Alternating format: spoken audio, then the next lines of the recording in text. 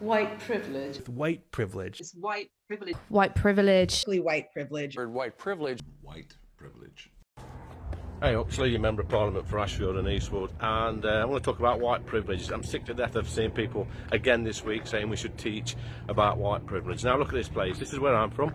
This is Bainbridge Terrace. It's Cross Lane in Huthway, and I was brought up on here, and 40 odd years ago this was my world. This is hardly white privilege. So when people talk to me about white privilege, I say, come here, come down to Huthway, come and spend some time on Cross Lane, look where I was brought up, and all these kids that were brought up on here, they've all gone on to do better things, and that's because they're decent, hard-working people. Nothing to do with being white or being privileged. It's just graft and sticking by their working class roots. What brings me about your comment is you are a white privileged male who has no experience in it.